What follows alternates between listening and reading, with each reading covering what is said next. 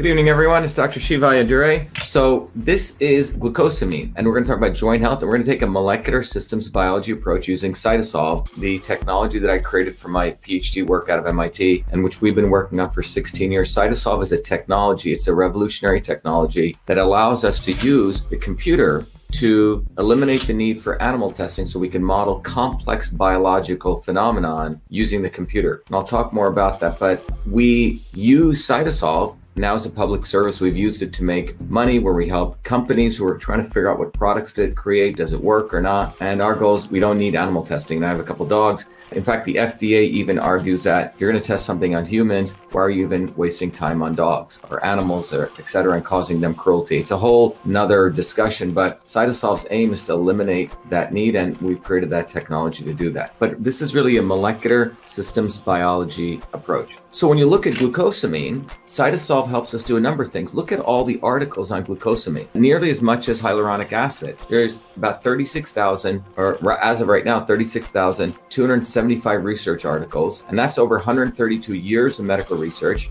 410 clinical trials. That's a lot of information out there on glucosamine. So if I were to tell you that you got to read all those papers and figure out what they say, and you can't cherry pick the ones you like, you got to go through them. How would you do that? So what happens in science today, people go cherry pick, and if they have a political agenda. But with CytoSolve, we have an approach where we can take those articles, and I'm going to share that with you. We have a very powerful way to take a methodological approach that allows us to organize those articles and then extract out the molecular mechanisms relative to a particular system. Today's system that we're interested in the system today of joint health. Hi everyone, this is Dr. Shiva. Before we continue with this, I want to just remind everyone that because of the massive censorship and shadow banning that still continues on social media platforms, I'd like you to click the link below to continue watching this on our own platform at